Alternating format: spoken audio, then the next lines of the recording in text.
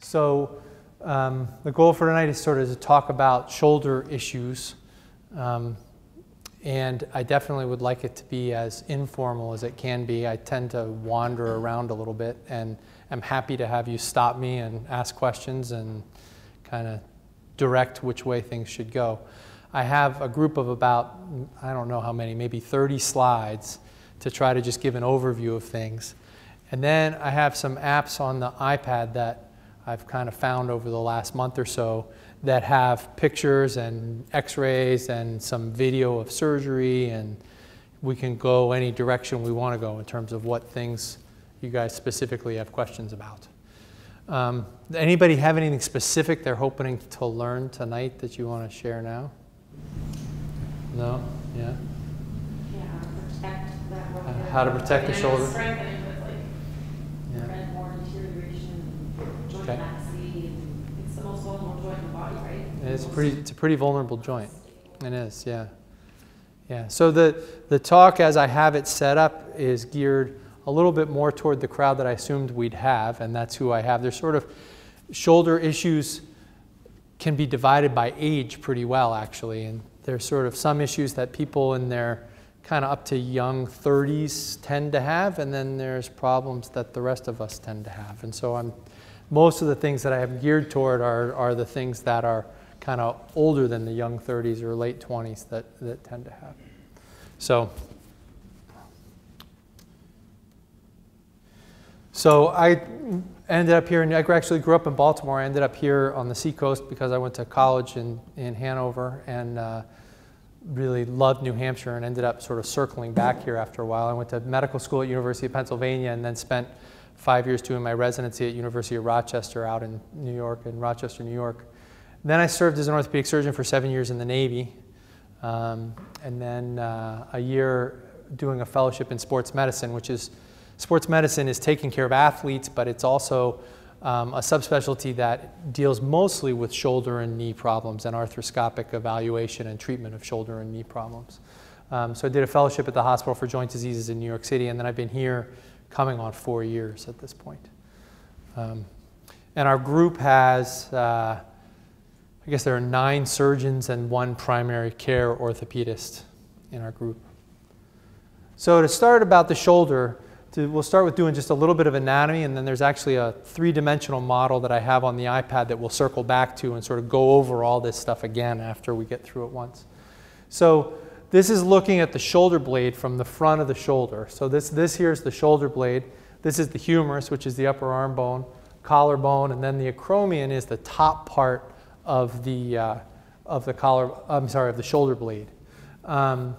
So the only connection between your shoulder blade, which sits on your back, and your body is through your collarbone. It's the only bony connection. The shoulder blade is held on the back just by muscle. There's no real joint there. There's only just muscle holding it in place. Then there's sort of the 3 joints is the joint between your back and your shoulder blade. That's called the scapulothoracic joint.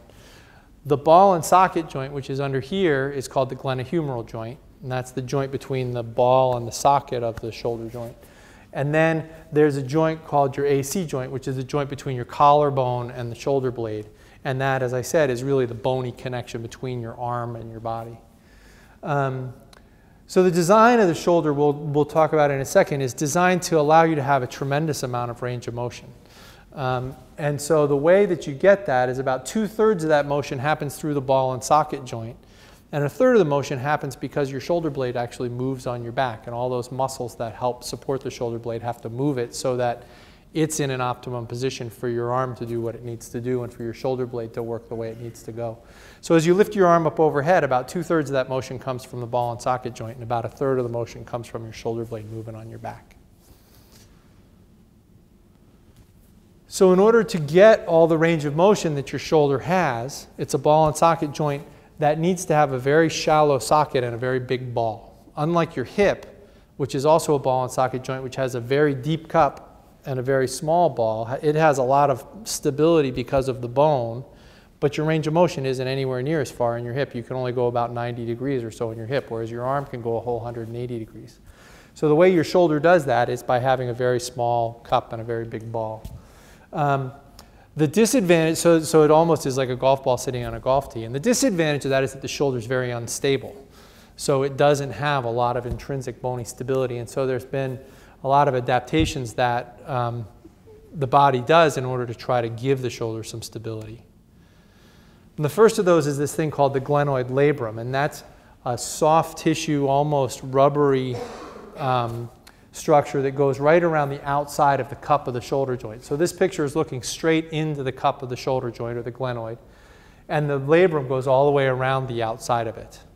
And that labrum does a couple of things. It makes the cup a little bit bigger functionally so that the ball's more likely to stay in. It increases the depth of that cup, which is a really very shallow cup. The labrum is what gives it that depth. And it gives the shoulder about an increase of about 25% of stability. But in terms of most of what we're going to talk about tonight, the thing that's most important that the labrum does is it allows the ligaments of the shoulder a place to attach on the cup of the shoulder joint. So the next layer out from the joint are these ligaments that go from the cup side out to the ball of the shoulder joint. And those ligaments are part of what holds your shoulder in place. The thing is that as you have the huge range of motion in your shoulder, if you think of the ligaments, if you think of them like my shirt, my shirt now, when my arm is here, is wrinkled in the front. But as I reach my arm out like that, those wrinkles all come out of the shirt in the front, and now it's wrinkled in the back, and as I come forward, they're stretched, the ligaments in the back are stretched. But in the middle, where most of us do most of our motion, there's not a whole lot of stability from those ligaments. The shirt is sort of wrinkled all the way around. It doesn't have any tight structure to hold it in place. So those structures are important, again, at the extremes of motion, but not in the middle motion where we do most of what we do. And this just shows, again, that all these different named ligaments, there's a whole bunch of named ligaments, but basically all of them are the lining around the shoulder joint, and they attach into this labrum around the cup of the shoulder joint.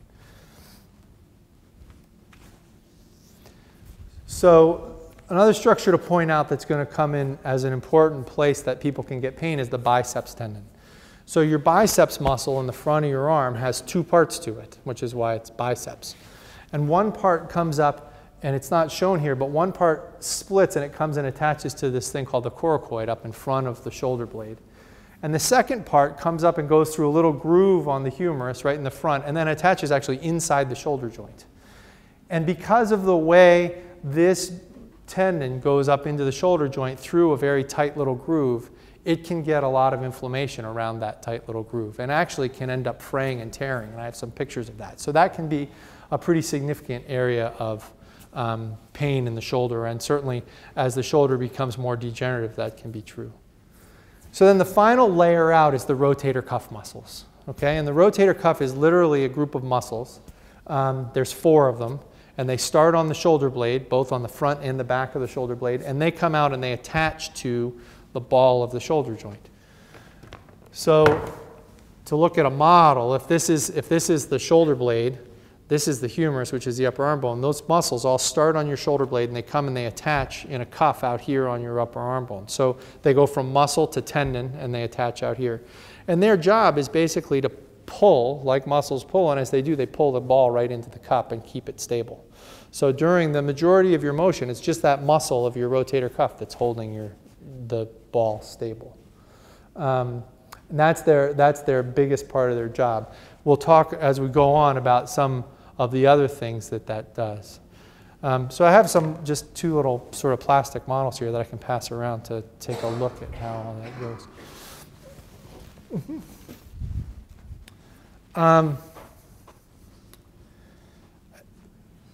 I think it might be worth trying to switch the iPad for a second here.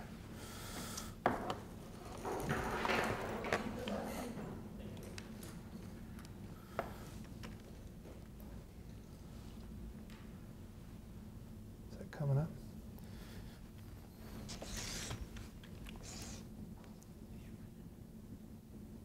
Uh-oh.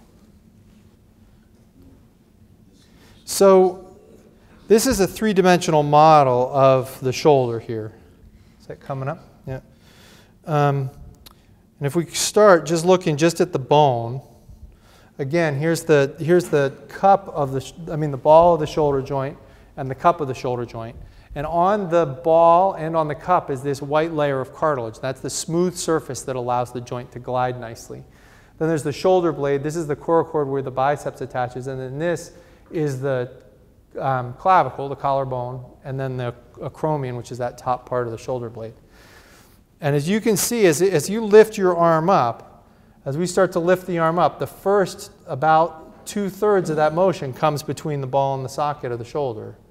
And then as we get a little bit higher, the shoulder blade has to move on the back in order to let the arm go up. So the first part of the motion is all in the ball and socket. The second part of the motion is a combination of ball and socket and the shoulder blade moving on the back. And that becomes important in terms of the things you can do to rehab your shoulder and keep your shoulder so that it's happy.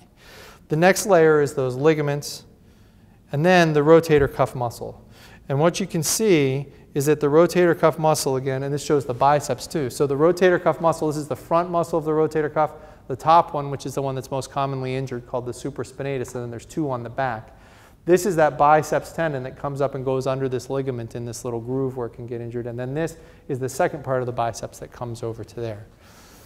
And the thing to notice, well, first of all, so there's two muscles back on the back of the rotator cuff. There's that one on the top and the one on the front. So then the thing to notice is to look at what happens as I move this thing and raise the arm again. Look what happens right in this area where the acromion, which is the bone that sits on top, and the rotator cuff underneath.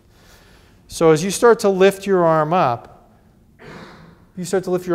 that muscle rubs right underneath that bone, the acromion bone.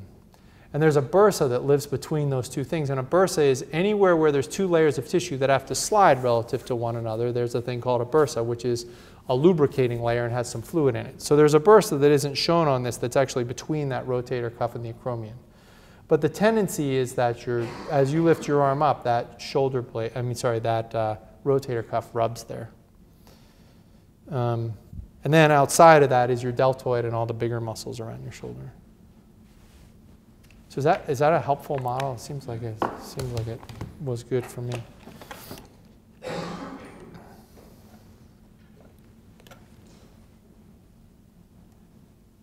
All right, so there's a whole host of reasons that people can get shoulder pain, and as we talked about, some of them are for happen in younger people, some of them happen in older people.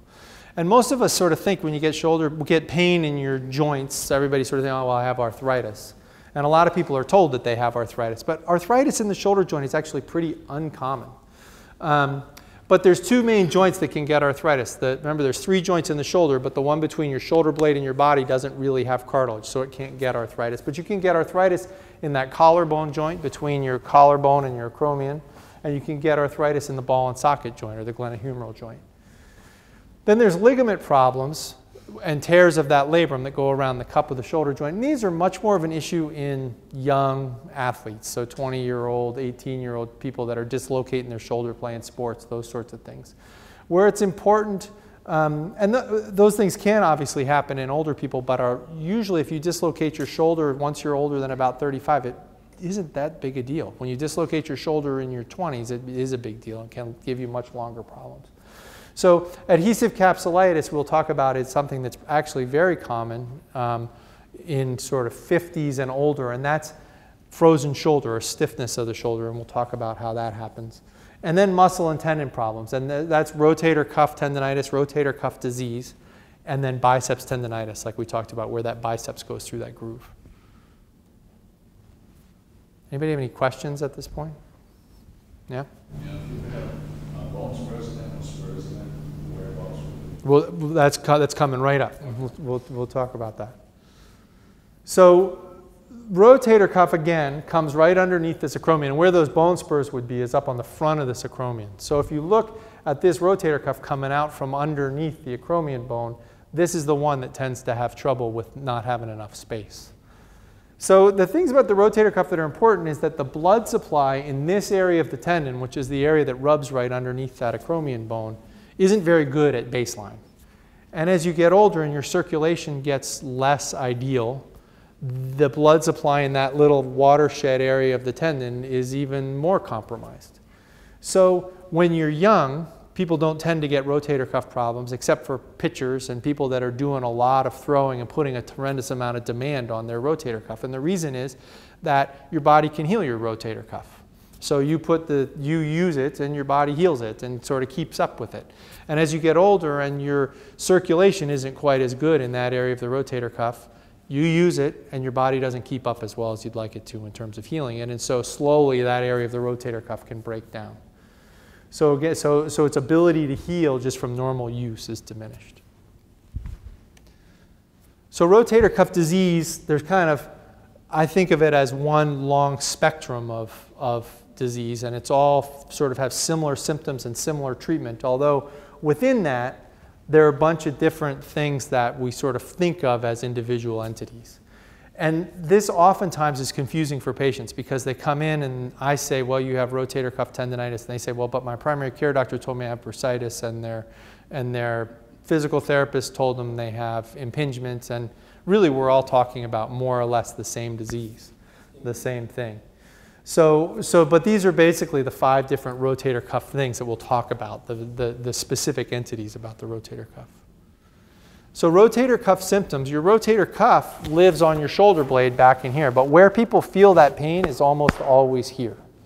So actually, the first patient I saw as a resident in training when I was learning, I was called to see a patient in the hospital that had horrible pain right here, and I examined her and talked to her and spent half an hour with her, and I went down and I talked to the attending, the teacher level person. I said, I think she has deltoid problem. And the guy just laughed at me and he said, no, rotator cuff. And it really is true that where people complain about their rotator cuff is here. So people tend to have pain with activity, and that activity is typically reaching overhead, getting glasses out of a cupboard, doing things that are sort of up here, and reaching behind their back. So guys talk about getting their wallet out. Women talk about snapping their bra. It ends up being painful to reach back behind. And then weakness. And people, as rotator cuff disease gets worse and worse and worse, initially you have weakness because of pain around your shoulder, and then as time goes on, you have weakness because the rotator cuff isn't attached, and so it doesn't lift your arm up very well. Yeah? It also says pain with activity in at night. Why is that? Don't know. I forgot to say that out loud. Sure, you're right. That is the most common. So what people come in, they say the sort of classic story for rotator cuff pain is it hurts here. I can't sleep on that side, and then over time it gets so it's not only can't they sleep on that side, they just can't sleep, and it hurts reaching up and behind back. I don't know why it hurts more at night, but it does. That's sort of a classic finding. I don't know why that is. I mean, a lot of pain hurts more at night because that's when you kind of stop doing what you do in the day and you are lying in bed and you can focus on the fact that it hurts, right? But I think there might be something more to it than that with the rotator cuff, because it's really true that people really say it hurts at night, and that's when it hurts. Okay, so impingement is the first thing, and that's what we talked about where the rotator cuff rubs up underneath that bone. And that's worse if there's bone spurs up here in the front of that acromion bone, because there's less space in that, what we call the outlet for the rotator cuff tendon to come through, and it just rubs, it just chafes right on there. I'm trying to think when the easiest time to sort of talk about how that, we can talk about it as we go on. So bursitis is a similar kind of situation where your rotator cuff is rubbing and that bursa between the rotator cuff and that bone gets inflamed and irritated. And those two things are more or less, similar, more or less, you can talk about them as being the same issue. And then there's tendonitis. So if you keep rubbing that rotator cuff up underneath that bone, eventually the tendon gets irritated. And because the blood supply isn't as good there, your body doesn't do as good a job of healing it, and that tendon eventually breaks down.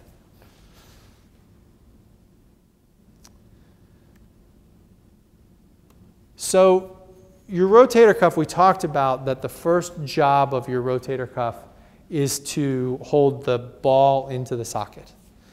The second job of your rotator cuff has to do with moving your arm, so moving your arm in and out. But they're actually relatively small muscles. There are bigger muscles that do a lot of the movement of your arm. And the biggest muscle is your deltoid, your big muscle here on your shoulder. And it's not shown on this picture, but if your deltoid were here, it starts on this bone up here on your acromion, and it comes down and attaches down here on your humerus. So when you go to lift your arm, your deltoid starts to pull up on your arm.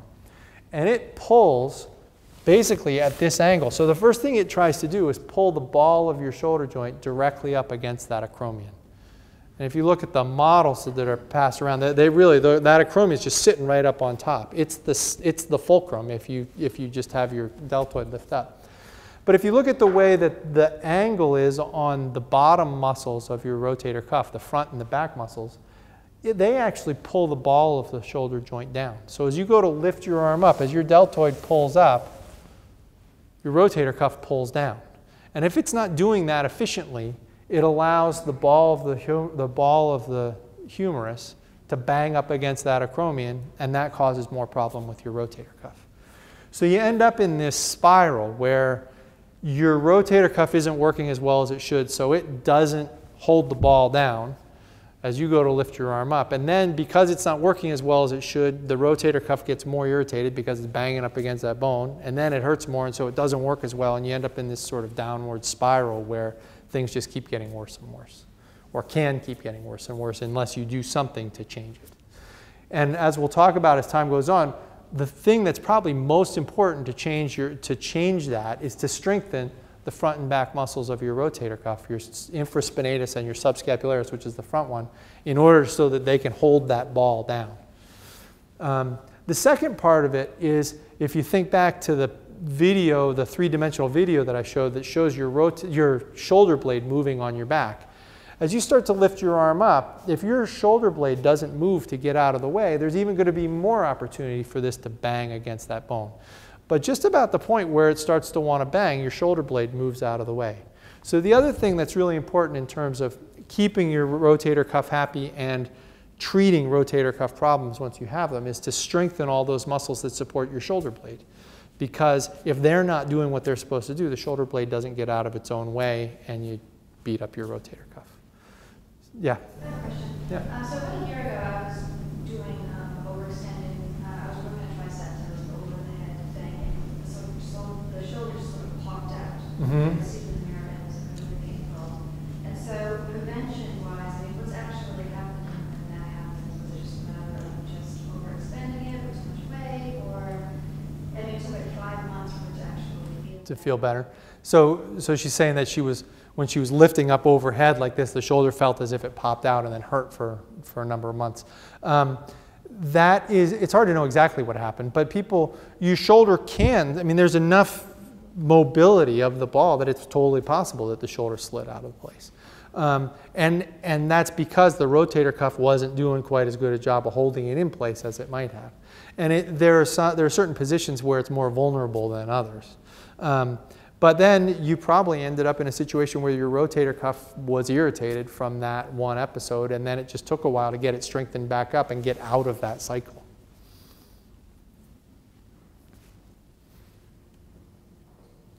So treatment, once your rotator cuff is irritated, up until the point where it's torn, is physical therapy, and it does the strengthening things that we talked about. Anti-inflammatory medicines to try to decrease the inflammation in that bursa.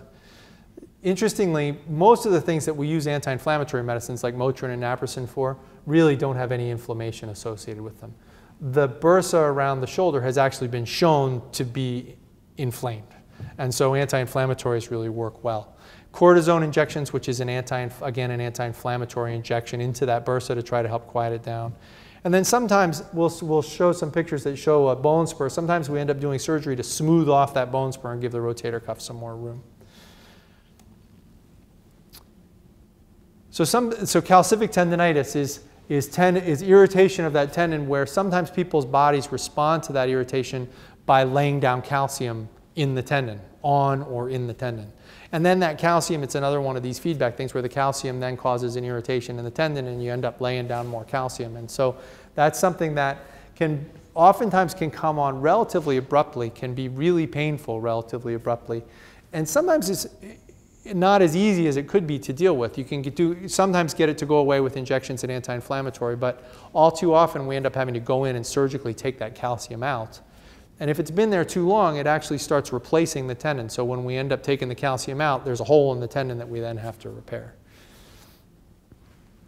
That's something that's usually visible on X-ray. So again, you You can exercise, you can do anti-inflammatories, dry needling. So this calcium usually, it can eventually get hard, but it's usually the consistency of toothpaste. So you can actually sort of take a needle and poke it sometimes and get it to float away, and you can do that under ultrasound guidance. You have to do it be a little bit careful with that, because if it's too big an area of calcium and you get it to go away, you leave a hole behind. You leave a hole behind. I mean, the calcium goes away, but then if there was a hole in the tendon, now there's a hole in the tendon that really sort of needs to be repaired.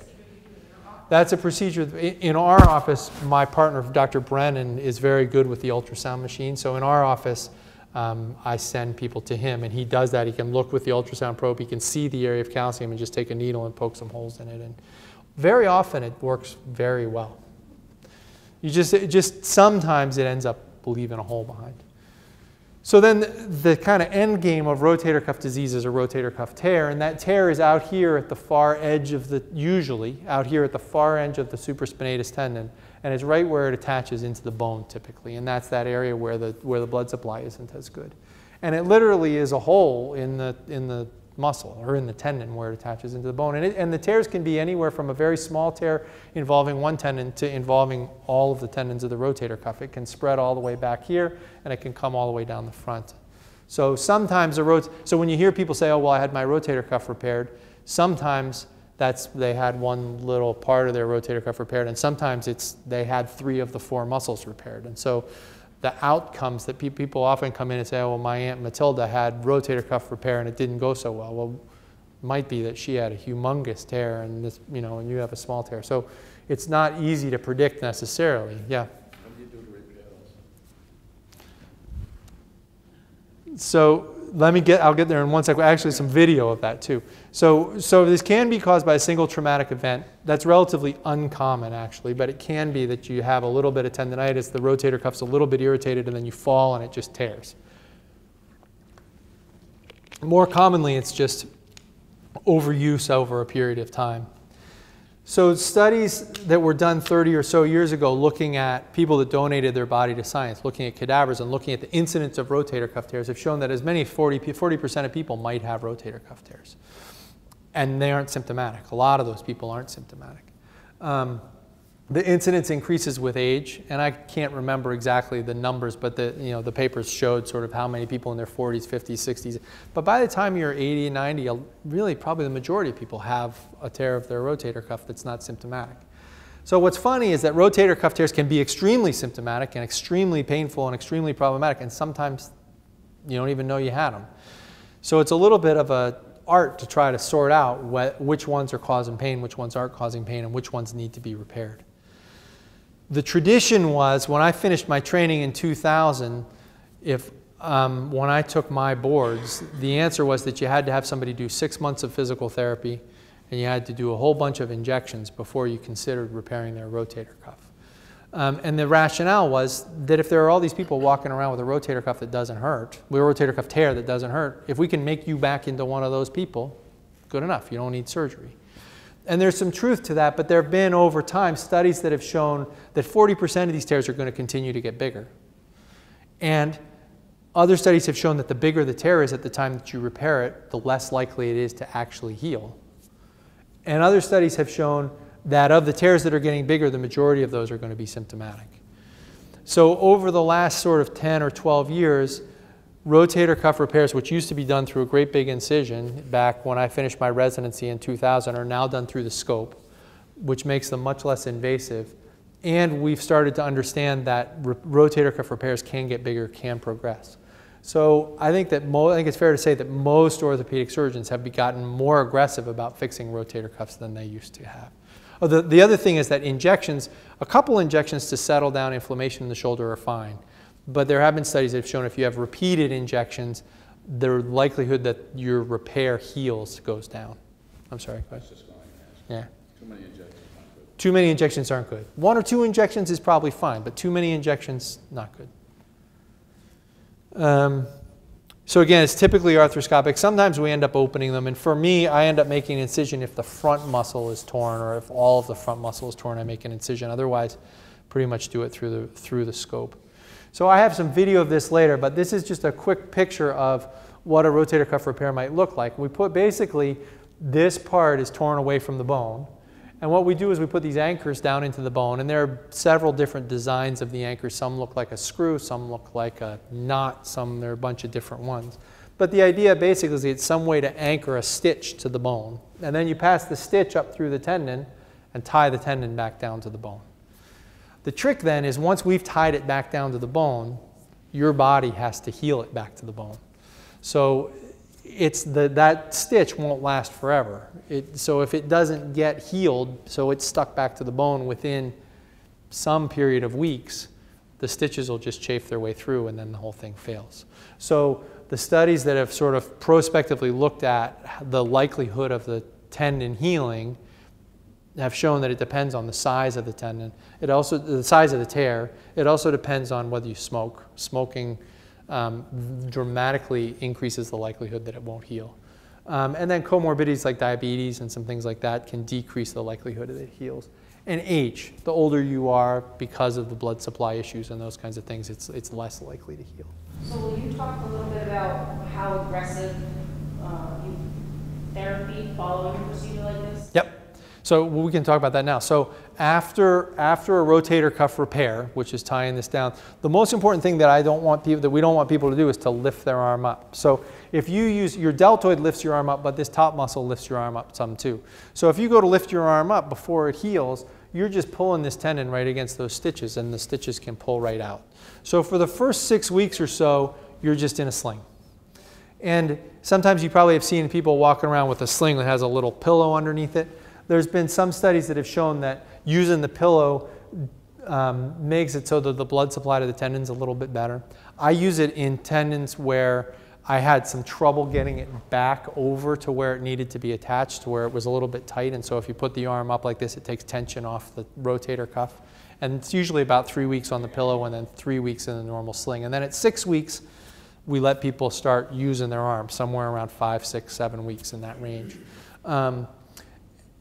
At that point, we used to start strengthening the rotator cuff, but more recent studies have shown that the reconnection to the bone is to some extent established at 6 weeks, but it's not as strong as it will be until 12 weeks or later. So most protocols don't start doing strengthening of the rotator cuff until about 3 months after the surgery. And it's about 6 months before you're back to doing any significant overhead heavy lifting. Mm-hmm. Yeah. Do you know if they've tried any stem cell injections? There have been a lot of studies looking at stem cell injections, and so far none of them have shown any benefit. Well, let me go back. Let me go back. PRP, which was, so there's stem cell injections, and then there's this spun down plasma, which was sort of a hot topic about 4 years ago. The studies that have looked at PRP have not shown any benefit. I don't know what stem cell studies there have been. So there may be stem cell studies. But the problem with this is that you'll see when we look at some video is that you pump water into the shoulder when you do the arthroscopy bit. So you have, in order to put whatever you put in there, plasma or stem cells or something, it's an issue of how do you keep them there. So even if they were effective, which hasn't been shown yet, how do you get it to stay there so it's actually in the place you want it to be? It ends up just sort of floating away. And when I did my fellowship in New York, we were trying the PRP stuff, and it ends up looking like a little ball of jelly. And you try to put it on the stitches to get it to go in there, and it just kind of floated away. So, but so far the studies, there's a lot of interest in that, but so far the studies haven't shown a whole lot of benefit. So this we've already talked about. Yeah? You're to this point here, but I have a question way back when you're diagnosed Great. what the problem might be. Is the only way for them to see whether or not you have a tear is through MRI? Okay, so I'll tell you what I typically do if you came to me and you had shoulder pain that I thought was rotator cuff disease. Rotator cuff disease, I mean, the history is usually pretty classic, as we've talked about. The exam is pretty classic as well. So the things that hurt when you have rotator cuff disease is this motion tends to hurt because it brings that rotator cuff up underneath that bone and makes it rub. And so if it's inflamed around the cuff or the bursa, that tends to hurt. That's called Hawkins' test. There's another one that's called Neer's test, designed by Dr. Neer, which basically, if you force somebody's shoulder all the way up here, it hurts. And what that's doing is forcing the rotator cuff up against the acromion in the same way because the shoulder blade's not getting quite far enough out of the way. So those two things just push the rotator cuff against the bone, it hurts. And then what we do is we test strength. So the rotator cuff, we think the supraspinatus, sort of the best test for it, is up here. That's the top muscle of the rotator cuff. So if people are significantly weak lifting their arm, if you have a big tear, you can't hold your arm up. It just comes right back down. So I can lift your arm up and let go, and the arm just goes whoosh. That's called a drop arm sign. But you get a sense from how strong somebody is whether they're torn. Then typically, if they don't have a drop arm, what most of us will then do is consider a cortisone injection. And when we do that cortisone injection, we mix it with numbing medicine, with lidocaine and marcaine, which are numbing medicines. And so if I put numbing medicine and cortisone in that bursa around your rotator cuff, and I take the pain from the bursitis away, I can then re-examine you. And at that point, if you have pretty reasonable strength when it doesn't hurt, I don't know for sure that you don't have a rotator cuff tear, but I know for sure you don't have a rotator cuff tear that needs to get fixed immediately. So then you go off to therapy, and then at therapy, you work on strengthening that rotator cuff so that it's not banging as much. And over that period, and then I usually see people back about 6 weeks later after they've had a time to strengthen. And at that point, if they're making clear progress in therapy, the injection helped, they're making clear progress in therapy, a lot of people are just better at that point. They never need anything more. Did you ever go to the therapy before you had the injection? Sure, you could do that too. The injection does two things. It helps diagnostically because I can measure your strength and I can see whether the pain went away with that injection. So it helps diagnostically. And the other thing that I think it does is a lot of what's important in therapy, as we talked about, is strengthening the rotator cuff. And if your shoulder hurts like crazy, it's hard to do that strengthening. So if I can so what I always tell people is I'm going to give you this cortisone shot. It's not what's fixing your shoulder. It may make it feel better, but what's going to fix your shoulder is you strengthening your shoulder. So I think that the cortisone shot helps people's shoulders quiet down enough that they can do something meaningful in therapy. Then when you come back at that 6-week mark, or if it's really just killing you and you don't make it the 6 weeks, then I think you should get an MRI scan and take a look and say, well, geez, maybe there's a tear there or something. But for me, unless it's pretty clear on my initial exam that you've got a tear, I don't get an MRI scan right away because it's not going to change what I'm going to do. I still think that you're going to go to therapy and try an injection and those kinds of things. So, and then I think, I mean, in this day and age, I think there are not very many patients going to surgery for rotator cuff disease that have not had an MRI scan. You can argue from a cost perspective whether that's reasonable or not. I mean, can you see much on the X-ray? No, you really can't. So with all that being said, and so if the individual, say they do have small tear, but as you said, you know, they can go to therapy and strengthen all of the musculature and be relatively pain-free and go forward. So through all therapy, I mean, what is well, depending on just where the tear is, if it's still there, because you say like 40, the tear's still there. They get bigger, and then 80% of them will get some track. So do you think it heals throughout that therapy? Probably no, it doesn't. It doesn't heal. I think what happens is that those muscles in the front and the back of the rotator cuff are getting stronger. The muscles that keep your shoulder blade moving are getting stronger, and so the mechanics of the shoulder are working the way they're supposed to, and so it doesn't hurt as much. The tear still stays. Tear's there. Right, the tear's there. It doesn't heal.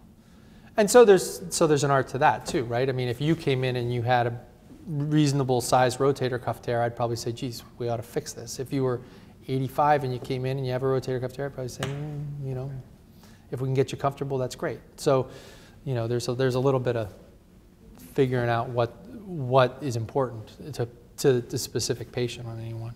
So biceps tendonitis, again, pain where the biceps goes up through this groove. And it's right under the rotator cuff too. So it can sort of get inflamed at the same time the rotator cuff gets inflamed. All right, adhesive capsulitis, that's frozen shoulder. And that's the ligaments that we talked about around the shoulder getting tight. And basically they get inflamed and they shrink. And when they shrink, just like if my shirt shrinks here, now I can't move my arm. And so this is most common in women in their 50s and 60s, although it can be in anybody. And it can happen either as a primary thing where just all of a sudden your shoulder gets inflamed and gets stiff and hurts, or it can happen as a secondary thing where you fall on your shoulder or you're lifting weights and your shoulder starts to hurt and you stop moving it because it hurts. And then because you stop moving it, the ligaments get tight, and then it starts to hurt because the ligaments are tight.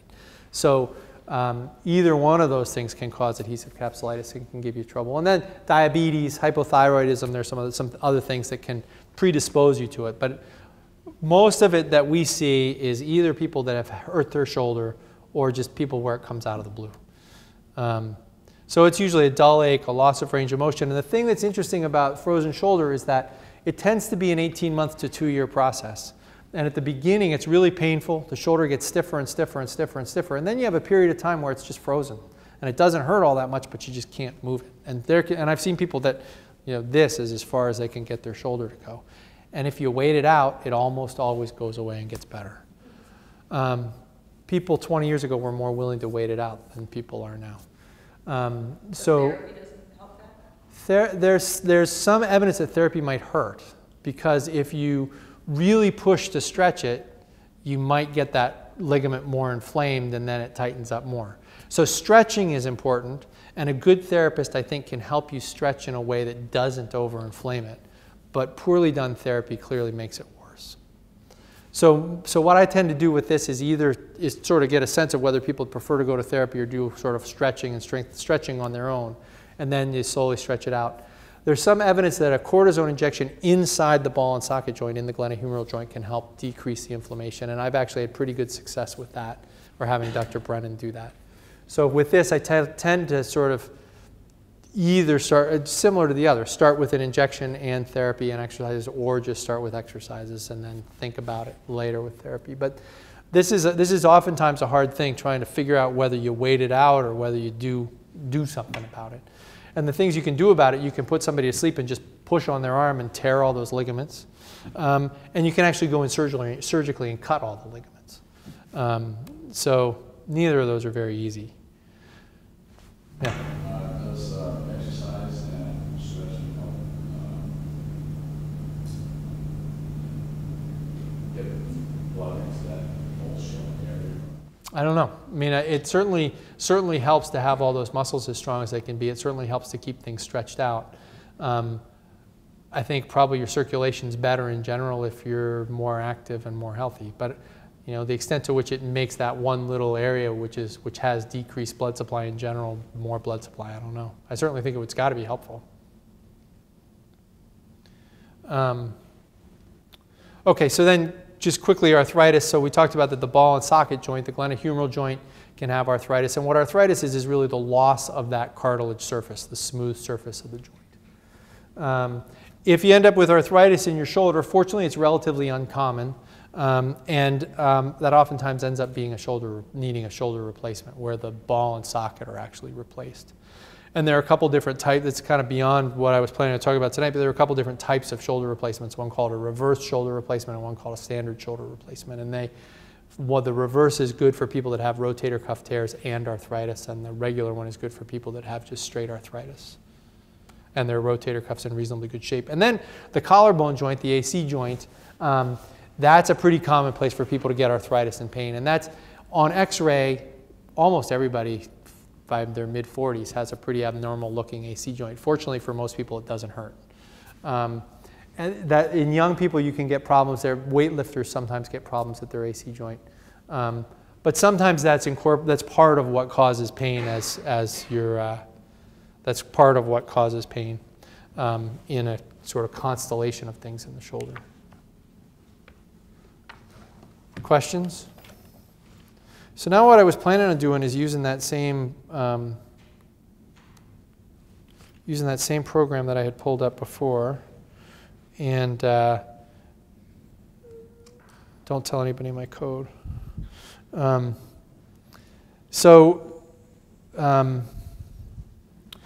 If we start with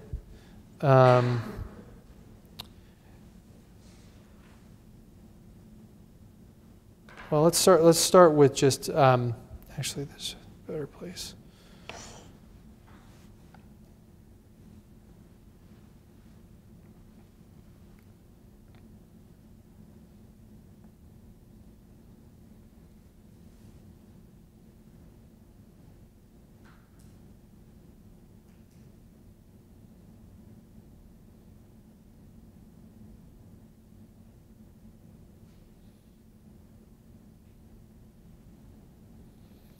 Okay, so if we start with, this is this prepatellar bursitis. So what this is showing is a section, it's not a real section, but section through the body which shows this is the humerus, the ball and socket joint.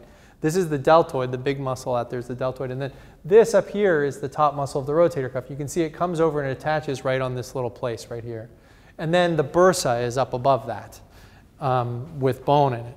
And what happens with this is that that bursa up there gets inflamed and irritated. And that's what we talked about. You can see it's a pretty big bursa. And you can see how if this were to move up there, it would be sore. So this shows that bursa, just as you lift that arm up, just pinches right up under there, under the acromion. And again, you can see how if you could do something to keep this ball down, it wouldn't impinge there as much. And that's why that strengthening is important. And the second part is if you can get the muscles around your shoulder blades so that this goes more up and out of the way, then it's going to be less likely to pinch. So that is basically either bursitis or impingement. I think those are more or less the same thing.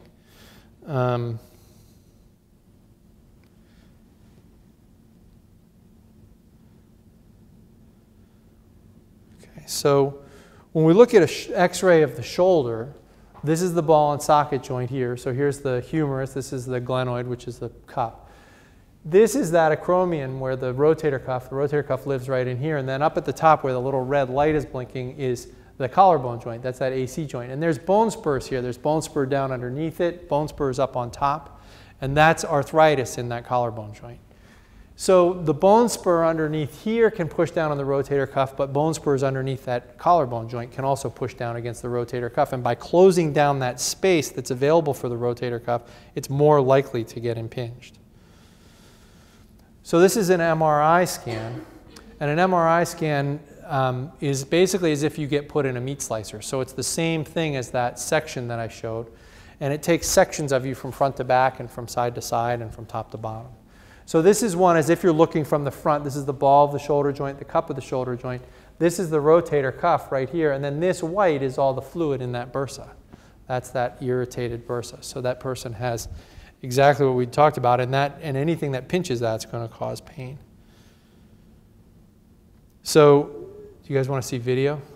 Anybody not want to see video? So this is looking inside the shoulder, well, not inside the shoulder joint, but underneath that acromion. So outside the rotator cuff, underneath that acromion in the bursa. In a normal shoulder, when you stick the scope in here, this is an open space. You can look around, you can see in there. There's not a bunch of stuff like this. And what he's got is a little shaver that has a little rotating blade and has suction attached to it. And all that tissue, all that inflamed tissue just gets sucked into that shaver. So we use a combination of a shaver that does that sort of thing and this thing, which I can pass around, which is a little wand that actually helps almost melt some of that tissue. So it stops it from bleeding at the same time that it sort of makes it go away.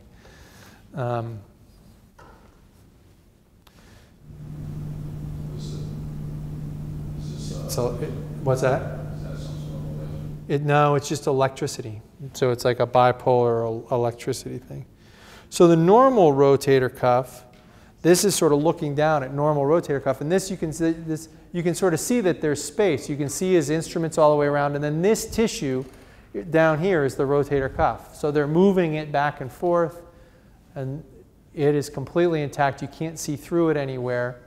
This up there is the undersurface of the acromion bone that things bang on. And you can see that it's kind of frayed there because the rotator cuff from here was banging up into this. Does that make sense? So as that happens, you end up with inflammation and it ends up looking more like what that last video looked like. Is it common for the inflammation to go into your neck as well if you have trouble with your shoulder? Well, it probably doesn't cause arthritis in your neck, but it's common for that pain to kind of work its way up your trapezius and sort of hurt up into your neck for sure. So people oftentimes have pain that kind of here. So then that calcific tendonitis that we were talking about, here's an x-ray of it. And where that blinking red light is, you can maybe, I don't know whether you can see it on this, there's a little area of calcium right there. Is that visible? Not so sure it is. Maybe it's better. Oh, here, it's better on this one. So there you can see a great big piece of calcium right where that red light's blinking. And that's all just calcium that's in the rotator cuff, in and around the rotator cuff. Now, is that the material that's toothpaste? Yeah, it's kind of toothpastey. What it ends up looking like, well, this is a still picture of it. So this is looking through the scope. This is the tendon is down here. This stuff is the calcium. And you can see this is a partial tear of the rotator cuff. So remember, I don't know if you can, how easy it is to tell the difference. I've looked at more of these obviously than you have. But the last one, you could see this was sort of a nice smooth white layer of tissue. Here, this is kind of irritated. And then there's a video. So this is, let me blow it up. So right now he's taken out all that bursa, inflamed bursa, but then this white stuff right here is calcium from the calcific tendonitis. And it's almost just sort of thick, gooey stuff. It just sucks right into that shaver. But you can sort of see as he takes that out, there's a hole there. And it's getting more and more clear. This spot right here as he raises up and down is a hole in the rotator cuff. So this is now no longer attached to the bone that's down underneath. So this Is the calcium making it attached? No, the calcium is replaces the tendon. So the tendon should be attached down to the bone, but it gets replaced by calcium. So the calcium doesn't have any strength. It's not bone. It's just there. So. Are you then more susceptible to getting a tear? Well, yeah. I mean, that basically, in this case, it basically is a tear.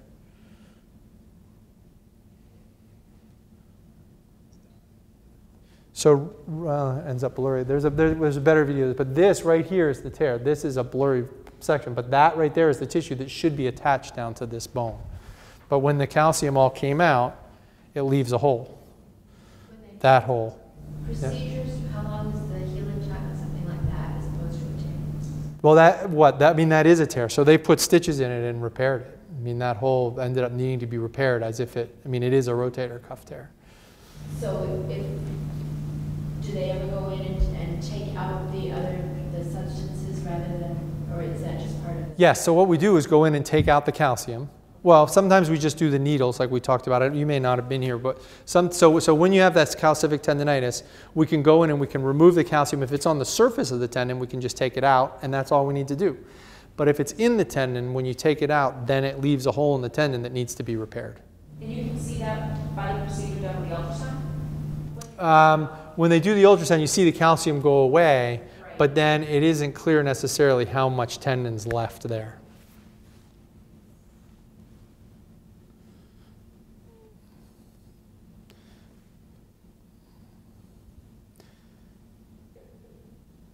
So let's look at, well, let's stay with this. So rotator cuff tear. So the rotator cuff tear, again, is right where the rotator cuff attaches into the bone, okay?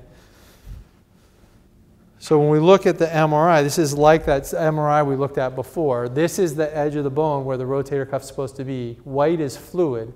This is the end of the rotator cuff, and it's no longer attached. There's white fluid between where the rotator cuff should be and where the edge of the bone is. And over time, when the rotator cuff tears get really big, this is now the edge of the tendon. It's not all, it should be all the way over here. And once the rotator cuff has a tear this big, it's not doing its job of holding the ball down anymore. And so you can see here that the ball is sitting right up against the acromion because there's no muscle holding it from going up there. So then here's a scope picture of it. So we're now looking in straight like this. This is the cup of the shoulder joint. This is the ball of the shoulder joint. This is the rotator cuff.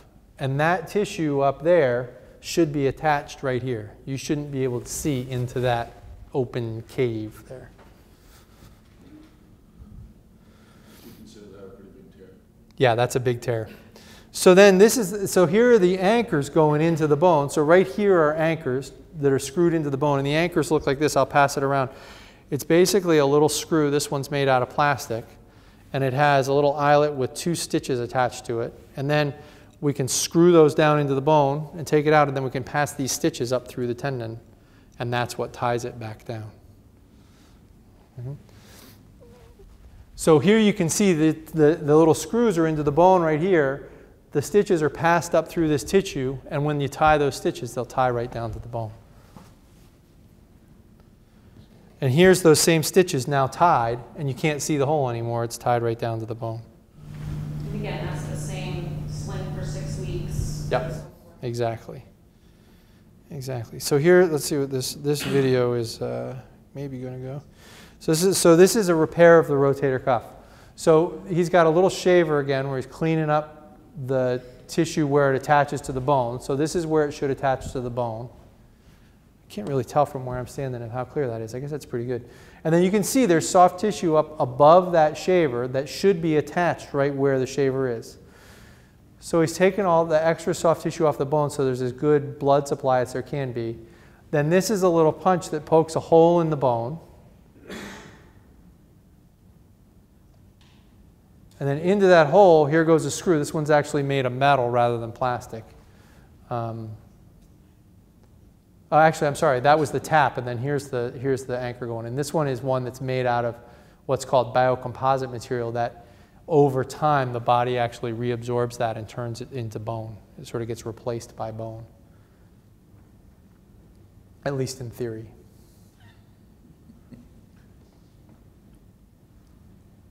So the anchors go in, and then they'll pull the metal sheath away, and there will be stitches there. And then there's bunches of different ways to pass those stitches. He's got this little hook that he passes through the rotator cuff, so he's in the tear right there. He hooks the rotator cuff and pulls that stitch up through the rotator cuff. And he's going to pass all those stitches that way and get a whole row of them that are through the rotator cuff. Is the rotator cuff one solid piece, or is it a bunch of tendons? It starts out as 4 muscles, and then as they come out to the edge, they all overlap one another and are interwoven. So it ends up being one sort of sheet of tissue, even though it starts out immediately as 4 different muscles. So it's a little hook that he's using. So the cannula, so we pump fluid into the shoulder, and that's what gives us this space to be able to see. And we use these plastic cannulas that go through the muscle in order to give us a port where we can get our instruments in and out. So the instruments go down through this rubber gasket inside the shoulder, and then here you can see you can tie knots by using this little pusher that goes down through the cannula, and all those instruments all go down through the cannula. And then that's what you're left with, is those knots that are holding that rotator cuff in place. And then this is showing smoothing off the bone spurs on the underside of that acromion bone. We have a thing, it's like a little Dremel tool called a burr that we smooth that off with to give the rotator cuff more room. The material that protrudes, it doesn't want to. It can take too much. The idea is to try to take the undersurface of that bone. If it has a hook on the front, it's going to push on the rotator cuff. So the idea is to try to flatten the hook that's up in front so that you end up with a nice flat bone that won't push down on the rotator cuff.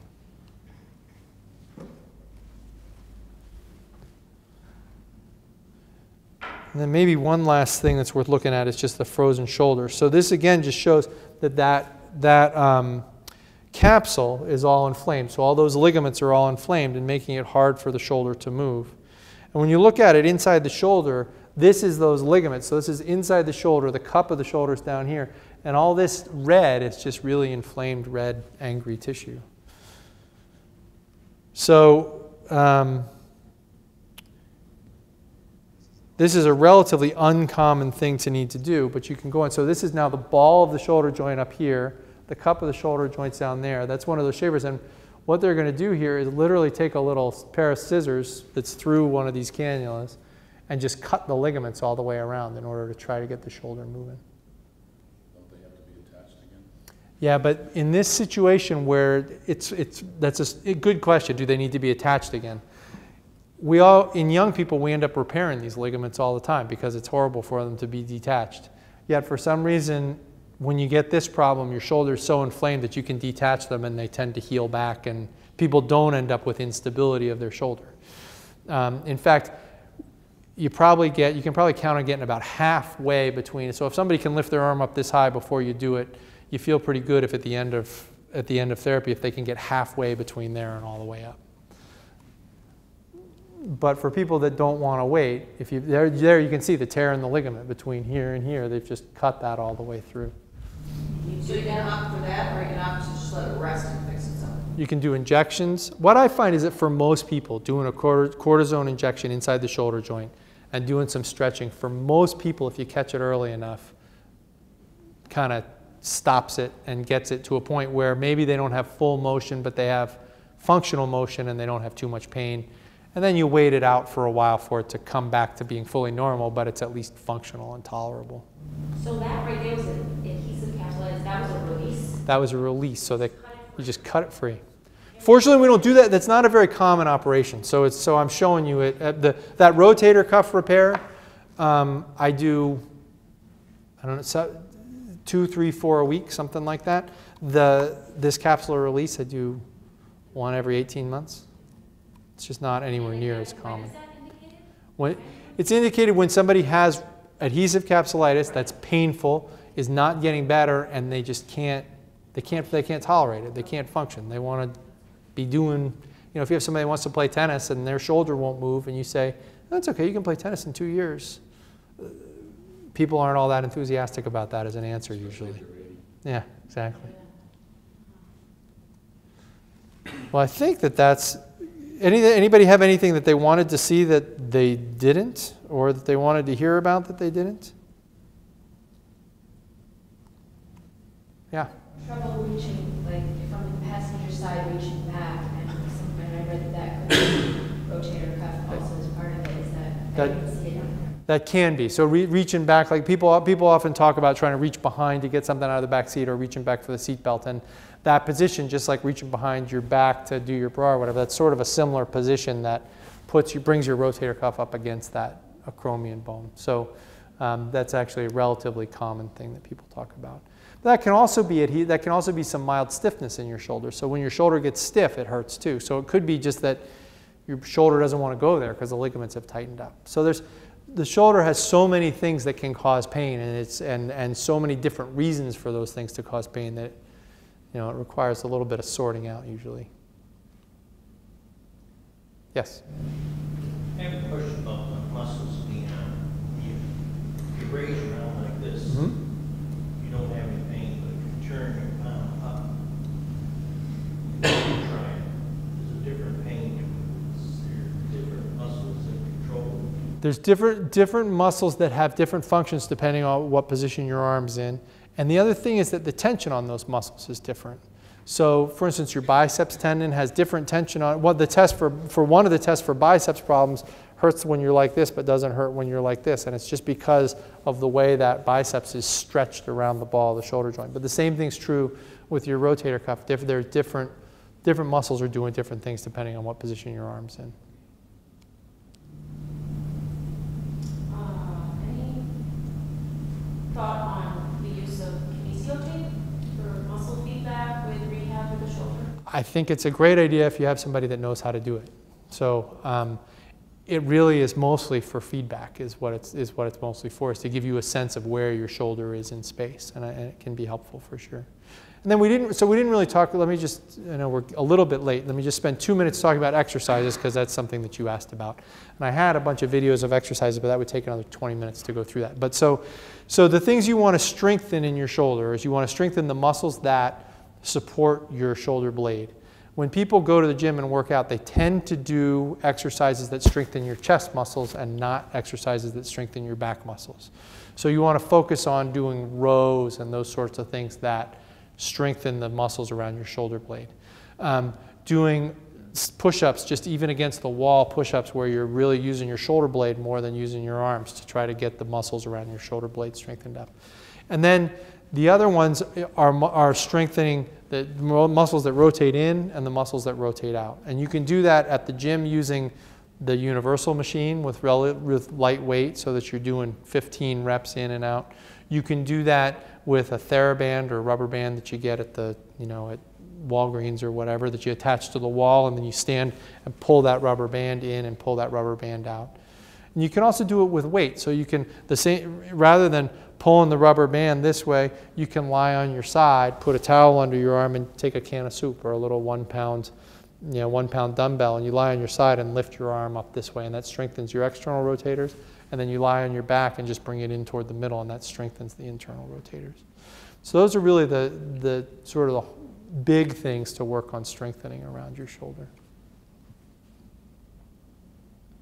Anyone else? Thanks. Thank you.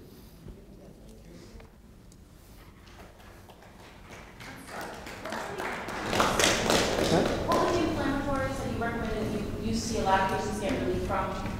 What? Anti-inflammatory medicine. So the over-the-counter anti-inflammatory medicines are Aleve, which is naproxen. So naproxen and Aleve are the same thing, and ibuprofen, which is Advil, Motrin, ibuprofen are the same thing. So those are both anti-inflammatory medicines, whereas Tylenol, which is acetaminophen, is a pain medicine, but not an anti-inflammatory medicine. The thing about those things as anti-inflammatories is that if you take them just as one dose, it works as a pain reliever, but not really as an anti-inflammatory medicine. So to get the anti-inflammatory effect, you have to take it kind of consistently. So Aleve, you have to take, the prescription dose for naproxen would be 2 Aleves twice a day, or over the counter would be 1 Aleve twice a day, and you do that over a period of a couple or 3 weeks, something like that. Yeah. There's some thought after, I don't know whether you guys remember, if Vioxx was an anti-inflammatory, that turned out to have heart issues. We now understand that most anti-inflammatories probably cause an increased risk of heart problems. So while people used to be on anti-inflammatories for years, probably 3 weeks or a couple weeks is reasonable. Try to get an answer. Yeah, use it, get the anti-inflammatory effect, and move on. Thank you. Cool, thank you.